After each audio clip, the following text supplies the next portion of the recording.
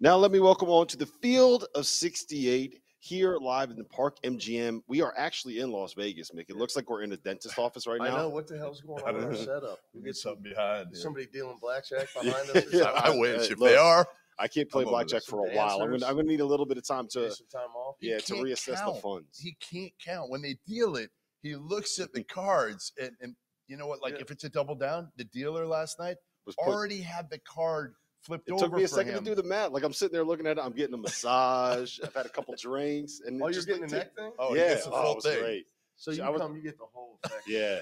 Yeah. I had the chair turned around with the pillow it's right embarrassing there. To be with. I'm sitting there trying not to fall asleep, dumping all the money on the blackjack table. What's going on, man? How you doing? I'm good. See, I don't have the time change issues. Yes. You know, with the travel. It's brutal. You know, I'm not falling asleep. Not anymore, you don't. No, you had him. Anymore. You had him years ago. How's the team looking? I mean, this is like the ultimate revamped UCLA team. Oh, that is true. Yeah. Like I can't name a. I mean, I can. Can we start with this? Burke. Yes. Can you spell his last name for me? I should be able to. All right, let's do it. Come on, I got it in front of me. Come on. Well, I can't even start with it. Yeah, Buyuktin Shell. See, I told you. I told you that's how you pronounce it. B-U-Y-U. Yep. C. Nope. K. K. K. T. Yep. E-N. C-E-L. You got it. That's it. Is it E-N or U-N-C-L? Yeah. I don't know. You kind of got it. Yeah. Not bad. Not bad. How good is he? How good are these kids? You can spell it tomorrow. I can do that. I can do that one. How good are they? Because that's what everybody is going to want to know about this UCLA team. You got a bunch of dudes that nobody's heard of. No, I mean, you heard freshmen, so. And international. Like right. Whoever would have thought Mick Cronin would have went like full international. Like if I had told you that 6 years ago. Well, you know, Larry Davis and I used to try to figure out every way we could get a player. Cincinnati a hard recruit, especially when the Big East blew up and you're in the American. It's like, you know, kids are like, what conference you in? You know, it's like who we playing? Get somebody out of Europe, they won't even ask what conference you're in. And you and I talked earlier, that used to matter. Now nobody knows. Kids don't ask because they don't even know what the hell or care what they want to know what the NIL program is, not what conference you're in. Yep. So. When we thought about it and talked about it, I said Larry went over. We tried to get the big Karnowski guy, he went to Poland. Yeah. You know, we thought about it, but you know, times have just changed. I mean, you see Real Madrid beat the Mavs yesterday. There's just so many good players over there, and there's nowhere for them to play once they turn 18. You know, so you either got to play on the big team. Or if you're not good enough. Well, they're not good enough. Right. So you get farmed out to they over there, if they sign you, then they loan you out. Yep. They put you in a remote town with some guy and your roommate, you know, some guy smoking cigarettes at 35. You know. Look, you know, for Jan Vide, I mean, you know, he's a young kid. He's better off at UCLA. I mean, you know, just to bring, use his name as an example. He played for Real Madrid. He's not good enough to play for the big team. Yeah. So if he signs there, they farm him out. Yeah, and God knows who. Yeah. And does he play? How much does he play? You know, his career. It's career suicide almost. So it's a great thing now to have these kids have the opportunity, and most of them are all elite students, and they want the education. So it's been a great thing. We're a little young though. Yeah, but we're talented. Different than what you've been. We got talent though. I mean, it's got to be weird though for you because you came in and Jaime and Tiger were there. Yeah, and you had them the whole time, and you could rely on them the whole time. They were winning tough. They were your type of players. Like we talked about Mick Cronin players at Cincinnati. Those were kids that would have played. So was Dave. You might not have gotten them. But Dave 5 years. Yeah, that's right. Or that's dieting right. 4, played 5. Dave's just a soldier. Cody Riley was. I was checking. He's in Israel, so he's okay. Is he good? Yeah, he's okay. He's not. He's up near Haifa. So, but those guys were they were soldiers. Yeah.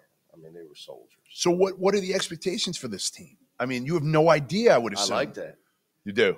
Yeah, I think it's, because we'll see. I mean, look, you do this long enough, you have to enjoy the evolution of what we do, right? I mean, it sucks because you have a business, you develop some employees, and, they don't leave. You reap the benefits of it. You make a lot of money in your business because you got great employees. Well, in our world, they graduate or they go pro. Mm-hmm. So, and it just so happened the year those guys graduated, Amari was went pro. Now, fortunately, the key for Adem's back, and he's very underrated. I really think if Adem doesn't break his nose, and we snuck in a quick surgery and he put a mask on and kept playing. Now, how many guys do that? Not a lot. Right. And he had the shoulder thing right. in the tournament and he blows too. his shoulder. But if we stay healthy, and Adem in particular stays healthy, and we go on and win it all or go to the final game, Adem's probably first round pick. Yeah, that's How true. do you play Adem and Ade together? Yeah, that's not hard. Really? No, it's not hard at all. Because Adem Bona can guard point guards. But That's can he the step thing. out? Can he step out and shoot it another? Well, that's the so thing. the good thing. You told me about Ada's an elite passer, right? Adai. Sorry, Adai. It's all right. We're going to keep doing this. Over all and year, over. I can get Buchton, but I can't get a die. I know. Yeah, and they both can make the foul line shot. Okay. And we've spent, the one thing that's helped it down, because he's been healthy all summer, but we haven't let him bang yet. Okay. So he's spent months on his skill level. Okay. With shooting in particular. Yeah. Ball skill, passing, shooting. So those guys in the high low, and look, we got Kenny Nuba back in his 6 year, one of those 6 year guys, and he's pretty solid player now. Like I would tell you, if he wouldn't have got hurt at the beginning of the second half, we would have beaten Gonzaga. Yep. He couldn't feel his leg though. He had a pinched nerve deal he had been dealing with late in the year. So our front line's got a chance to be pretty formidable. And you love. And you can play two bigs. I mean, to answer your question. People have done it. It's not common. You knew me back in the old Big East days. Everybody did. Yes, Like if you didn't do it, like you're going to get killed. it was a slugfest, Right. and you would never get a rebound. Yeah. And what was a foul in the Big East wasn't. What was a foul in the rest of college basketball back then was not a foul in that. The good old days. It's 2010 Big East. Oh, so good. No blood, no foul. I mean, it was, and Hasheem Thabit and Jeff Adrian. Yeah. Guys like, Georgetown, when they rolled in with Hibbert, Green, Summers, and Young and Pat Jr. Yep. So, I mean, you can play big. I would say this to you guys strategically. If you play big, you got to be good defensively and dominate the glass. Yeah. Which those two have a chance to do. Having Adem is a big part of that. Yeah. So, Adem's health is important for us. What about point guard? I mean, you mentioned Jan already. Two naturals, Dylan Andrews, and at UCLA there's been an evolution. Like there's just always another guy, Dylan Andrews and Jan Vide. Now Sebastian Mack is a combo guard, very underrated high school recruit, very explosive, fast guy. I'll probably have him more on the attack scoring mentality this year. Yep. But those guys are all ball handlers. How many different languages are you speaking in practice? One. Mick's got one. It includes a lot of profanities. I got one in un poco español with the die. With the die, sometimes I drop into Spanish. The problem was the other day, I told Burke was playing defense. I was trying to get him wall up with his hands up, and I told him manos arriba, and he goes, Coach, I don't speak Spanish. It was hilarious. I was like, I can't, Jan Vide speaks Spanish, even though he's Slovenian, because he played for Real Madrid for 3 years. So it's comical. You love Burke, right? I do think it's funny that all of these guys are coming from Europe, and their first experience with the American language is Mick Cronin. Yes, Irish. There's an Irish, there is an Irish version. I was telling the guy, there's Irish American. He goes, "What's that?" I said, "Well, there's these words. One starts with F." You'll hear a lot of these those. are the Irish American version of our language. He's like, Coach. He just shakes his head. Give people a feel, because you love Burke. I mean, you've been raving to me about him for months. He's a little, now. Burke. The die is still a baby, physically in the face and everything. Burke's a year older, so like Adai just turned 18 in the spring. Burke's 19, so he's got more experience. He's just like for the Turkish national team. Burke's a workhorse. Like this doesn't happen. You don't play on the 19 and under team where they medal and they blow out the USA.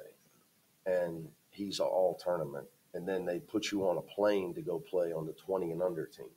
And what people, unless you know international basketball, like they do training camps are crazy hard. So by the time that's over, you're pretty tired. Worn out. Yeah. They just put him on the plane right to the 20 and under because they needed him to help them qualify for whatever next year or whatever. What is he, Mick? He's you said like he's if a you bigger watch those Hyman, NBA right? guys like the Bogdanovich guys, Yeah. he's 6'9", and he's every bit of 6'9". Is he? And he's got big shoulders. He knows how to play. He's competitive, but he can play inside and out. So he can shoot the three, but he can really pass. Like if you looked at his stats, I think you did. I heard you guys talk about it. I mean, in this summer, there's times where he led his Turkish team in scoring. Other time it was block shots. Other time it was assists. Other game it was rebounds. So he just can get a lot done for you. How do you replace the leadership that you lose with Tiger and Jaime? I mean, those guys were stalwarts. Yeah, the good thing about it is we do have returning players. So they do know, Will McClendon's a guy you guys won't ask me about, but he's going to surprise everybody. Okay, he's a kid that Vegas, they didn't play their senior year because of COVID. Was his senior year. They just didn't play. So then he comes in, tears his ACL. So now he's been played in 2 years. And he had a violent tear of his ACL, so he doesn't come back till December. And he's trying to fit in on a team that's every game's huge because we're trying to get a 1 seed. You're top 5 in the country, and it's just a lot of pressure bothered him. And his knee was not right. And when you go through that, mentally he wasn't right. So he's right again, and he's got great leadership skills, defensively, his toughness. He plays – like you can see when I start talking about a Mick Cronin type guy. Yeah, that's him. You know me long enough. Him. Yeah. So, we and Kenny Nuba, Adem's got you guys are getting ready to interview Adem and Lazar. Like Lazar is I didn't know. I just knew Lazar. I liked him. He could score. He's got size. He's an athlete. What a kid. Like unbelievable person. Just great leadership. I'm trying to get him to be more vocal. But Adem Bonus, I like. Awesome the guy's kid, got right? like the personality. Yeah. I mean, he's like a walking reality show waiting to happen. Really? Oh, yeah. Why? The guy's, he's never had a bad day. Like he walks in every day, he's smiling. Even when you're MFing him, he's still smiling? The guy, like he is like, you come in one day and you haven't slept, you're down, you're mad about your team, and you come in the gym and he's running over, hugging you. Well, coach, what's up? And it's like you can't be mad at him. Yeah, I mean, he's just every NBA team that interviewed him. It was funny. They were at practice the other day with an open one for the pro guys. And guy said, we never interviewed a guy. Started off his interview, said, "I'm going back to school."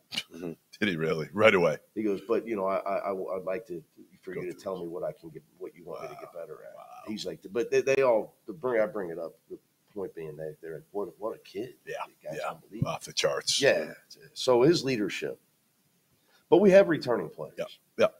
So Dylan was in the program, Will was in the program, Kenny Nuba played in the Final Four. So we have our standard, and I keep doing. Well, you got to remind the assistant coaches and the players. Every day, you can't just we've practiced, we worked on this. Now the freshmen they got it. Right. No. Right. It's going to take time. It takes time. Yeah. And like sometimes it takes 2 years with certain players. Right. Hopefully you don't have that. No, but it does happen. I mean, everybody the light don't come on their freshman year. Sometimes it does. Like Amari got exponentially better during the season last year, and so was Adem. So it takes time. I mean, it's just not going to be an overnight process with everybody. All right, so we're at Pac-12 Media Day. I know. I was going to wear an Undertaker's outfit. That would have been classic. I thought about that. Oh, it would have been so good. I mean, what's this like? I'm an Arizona guy. It's weird. It is just weird being out here. They're shooting until 21 guns at the funeral. Pretty much. Yeah, they got them outside. I'm not crying yet. though. It's unusual to say the least. I don't know. I mean, we're in an era where this is old hat. Yeah. I was in the Big East when it broke up. Right. So, life will go on. I'm the Grim Reaper. Yeah, I was going to say, are you the bad luck charm? Does the Big Ten have to look out now? Exactly. If I come to the conference, it's going to break out. That's it. Where are you going next? Big Ten's in trouble. I mean, what the hell? So, I mean, what are you going to do? It's just, look, we can go on. It's the whole thing's sad for West Coast basketball fans that love the Pac-12 and the players, like a lot of my friends that are played at UCLA, that their legacy, like Don McClain's the leading scorer ever in the Pac-12. Now there's no Pac-12. It's crazy. Yeah. Sad. The last thing I wanted to ask you about was Dylan Andrews. Yeah. He is a guy where I think he had a little bit of hype coming in. He showed some flashes, and now he's going to be stepping into that kind of starring point guard role. What have you seen out of him this summer? What have you seen out of him from practices? Dylan's got talent. It's just, how many minutes can he handle? As I tell him every day, Tiger's not coming back. So the difference is you got to show up every day. Mm-hmm. When you're a young guy and you got, a top 5 team in front of you, you can come in and help them, but you don't have to be ready every day. Because the coaches are focused on that. Now they're focused on you. Like, dude, you got to show up every day. And that's going to be, for all these young guys, we talked about how long is it going to take certain guys, until you can show up every day, you're really not a real guy that people like you guys talk about. Mm-hmm. Like, you got to show up every day. And he's got the talent. And go, a lot with my thing with Dylan is he's not Tiger. So he's going to do things. He brings different strengths to the table. He's a better defender. He's taller. He shoots it better. He doesn't run the team the way Tiger could run your team, but how many guys do? Not a lot. Yeah. Not So you got, I got to let him be good at what he's good at. And he's also such a nice kid. I can bother him at times. So I have to watch my intensity level with him. Yeah. I'm going to have my arm around him a lot. It's just, you got to coach guys differently. And he's such a nice kid, that he wants to please me, and it's like, just please me by playing really, really hard, try to be smart. But I got to, I can't, you just got to know how to coach each guy. Like, I can say whatever I want to with them. It's going to make him play harder and kill somebody, and attack the rim harder. Like with Dylan, I got to make sure I handle him a certain way early in his career because he doesn't want to make mistakes. He could be feeling the pressure of, being at UCLA. So you got to watch that as a coach. Last one I got for you is just being an Arizona guy.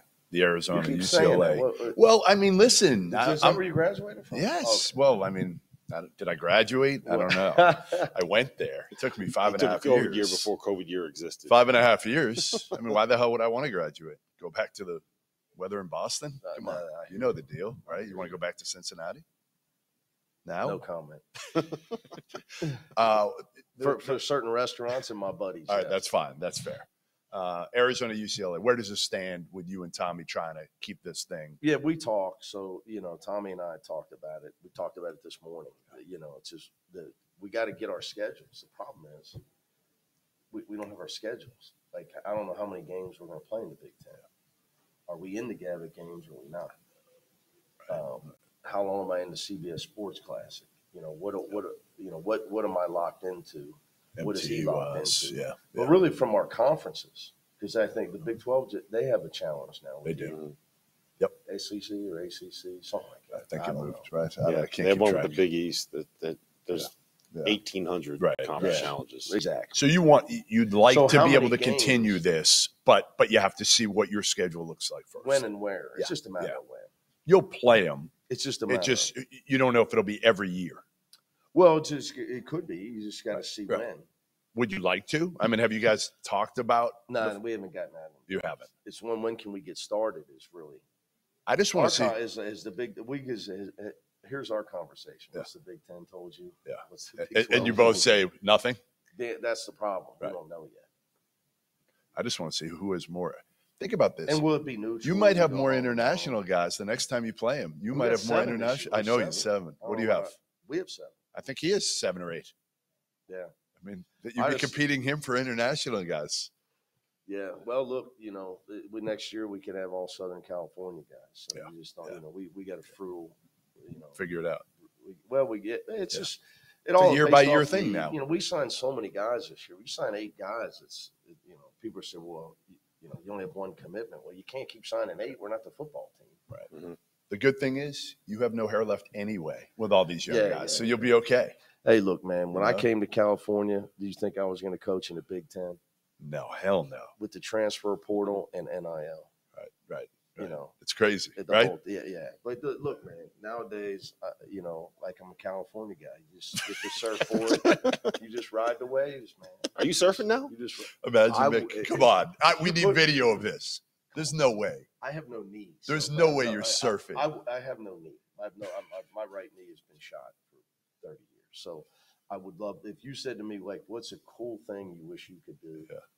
Yeah. What about, like, can we get definitely Mick, if we come out there, can we get the coolest how about thing. skateboarding down one of those, Scooters. I got scooters. Yeah, I'm not skateboarding. No. Scooters. I mean, I could skateboard. I'm not sure you that's could. Like old I'm not sure you could. That's old. Oh, I could skateboard. Really? Yeah. Without falling off? Come on, yeah. All right, we're gonna get this done when I come out there. You got like people where we live. I own 2 scooters. So you're out there. Is you skateboarding? Is that like Goodman saying that he could dunk still? Years ago, I never said I could dunk today. He could dunk. And he also told us the other day. Yeah, he told us the other day he can still throw a football 65 yards. 65 yards. He said 65 yards. Not accurate. Not accurate. I could throw it from here 65 yards. And I played in the NBA. Just saying. Just saying. So yeah, you guys come out. We'll get some scooters. We'll ride around. Right. We'll head down Santa Monica. All right, I'm in. All right, life's great good. Seeing you just ride the waves. I wish I could. There's a lot of waves. A lot of waves. This when Keanu Reeves almost killed himself at the beginning of Point Break when he was trying to. That would be me. Yeah, but nobody would dive under to save me out. Like the girl dove under. Right. Everything's movies with me. So yeah, the team would be like, I guess we don't have practice today. He's done. There goes coach down there. I sleep with the fishes.